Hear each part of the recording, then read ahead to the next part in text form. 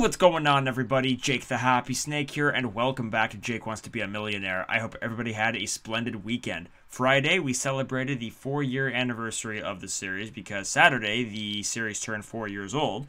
So, yeah, I had 4 games of the Australian Game Boy Advance version of Millionaire on Friday's episode because that is the first version of Millionaire that I played in the series. And out of those 4 games, I won a grand total of $190,000. That was added to my overall total, and that brought it up to $62,333,442. Alright, so now that the series is officially 4 years old, we can move on and try to win £1 million. So let's try to do that. And also, I played 80% of a week on Friday's episode, which is absolutely crazy. Anyways, here's the first question of the week for £100. Which of these is a branch of the British Armed Forces? RAF. Okay, that's £100. Here we go for 200. What is the name of the dolphin in the famous TV series? Flipper.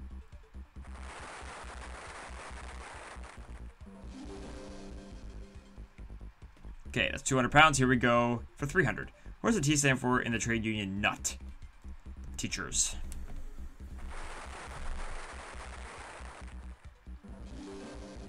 Okay, £300. Here we go for 500. Which of the following is not a Teletubby? Hanky Panky, right? Lala is, Poe is, and Dipsy is. So Hanky Panky. The other one is Tinky Winky. Okay, that is £500. Here we go for 1,000. The first guaranteed level of the game. What is the name of Postman Pat's black and white cat? Jess, I think. There we go. £1,000 guaranteed. Very, very nice. Okay, so we're 10 questions away from £1 million. So all 3 lifelines, we are in good shape.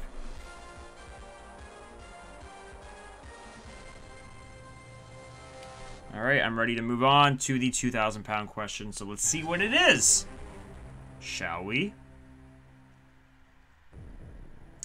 Never tickle a sleeping dragon is the motto of which fictional school?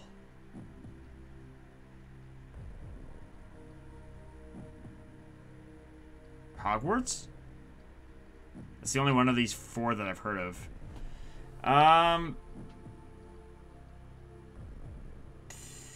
I'm not sure. I will ask the audience. I was thinking about using 50-50, but I have no reason to really believe that it is Hogwarts. Wow, it's Hogwarts. That's amazing. Oh, man, I would have preferred to have saved the audience. I should have used a 50-50, I guess. I wasn't really sure about that, though. Wow. Wow. Okay, well, at least I know that now. It's a waste of a lifeline right there. And now I'll probably use the 50-50 and then get the question wrong, because that's always the way. All right, that's £2,000. Here we go for 4,000. Still 2 lifelines.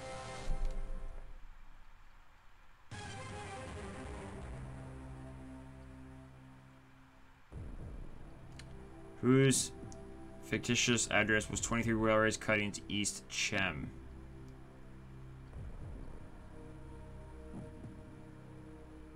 Tony Hancock. I'm guessing. Obviously. Okay, good. Very, very good. It makes up for blowing that lifeline on the £2,000 question. So we got £4,000. We're going for 8,000. Let's see what this question is. Still 2 lifelines. Here we go. To which animals does the adjective lupin relate? I don't know. I have no clue. This is definitely the right question to phone a friend, because even if I used the 50-50, I would still be guessing. So yeah, we're gonna phone a friend, and the phone a friend is going to hopefully help me out. Wolves. Okay, that is my final answer. And perfect. Thank you, phone a friend. Okay, so that wasn't a waste because I clearly, like, I actually did not know that.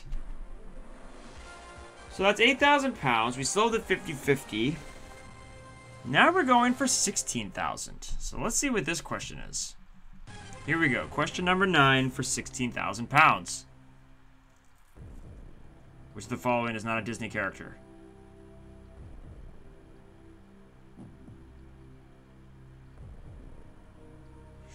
That's a very interesting question. I'm pretty sure it's Bugs Bunny. Bugs Bunny is a Looney Tune. That's not Disney, right?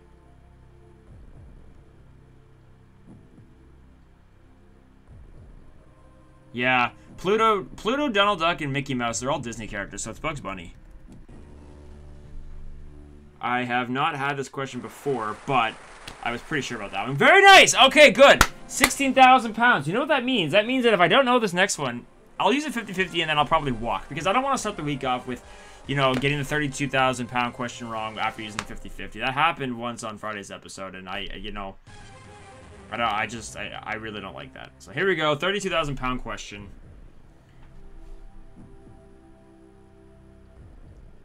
Oh my gosh. Okay, am I crazy and actually thinking that I might know this without the 50-50? What is formed in the process of ossification? Rock, bone, fossil, vapor. I think it's bone, and you know what? I'm just gonna go with that before I change my mind. B, bone. Final answer, here we go. Let's do it. Let's do it. Let's do it. Yes! Woo! There we go! 32,000 pounds, guaranteed. Very, very good. We still have the 50-50. We're in good shape here. We're 5 away from the million. All right. Very, very good. Is this the first time I've made it past the first 10 questions and still had a lifeline left? I think it might be. I'm not sure. Like in this version. Going for 64,000 pounds. What is the name given to the... Yes! Yes! I know this! I know this! What name is given to the spring term at Oxford University? I was hoping that this was going to be the case because now I have a bit of a strategy. Alright? I know this because I had this question very recently. Last week, I think. And it's actually coincidental that I'm getting it again. I said Rex, but it's not Rex. It is Hillary. What is the name given to the spring term at Oxford University? It is Hillary, I'm pretty sure. I still have the 50-50, so I'm going to say C, Hillary. Final answer! Let's make it happen. Awesome! Okay, that's excellent. 64,000 pounds. I still have the 50-50, which I'm really surprised at. So here's what I'm going to do. Here's what I'm going to do. We're 4 away from the million. There's a incredibly strong chance I won't know the answer to this next question. I'm going to use a 50-50 and then take a shot. Here we go. 125,000 pound question.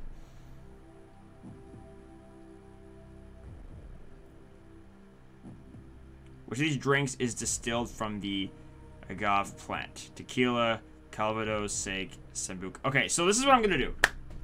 I'm going to use a 50-50 and I'm going to take a shot. Now, when I do this, I always choose the wrong one. That's the way it feels.